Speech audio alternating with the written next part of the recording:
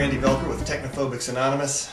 I'll be your therapist again today. We're looking today, right now, at the keyboard.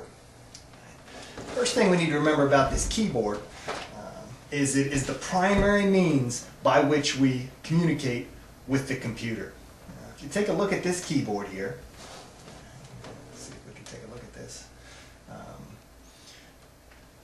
Across this side of the keyboard, we have a regular QWERTY typewriter keyboard. In other words, this is the primary place we're going to be data inputting information. For instance, if we want to write a letter, these are the keyboards that we're using. We'll be making the letter, designing information. So anytime we're putting a lot of data into the computer from ourselves, it's going to be through this keyboard, through this typewriter keyboard. Along the top of the keyboard, there's a bunch of keys, and you don't need to really concern yourself with them. They're shortcut keys.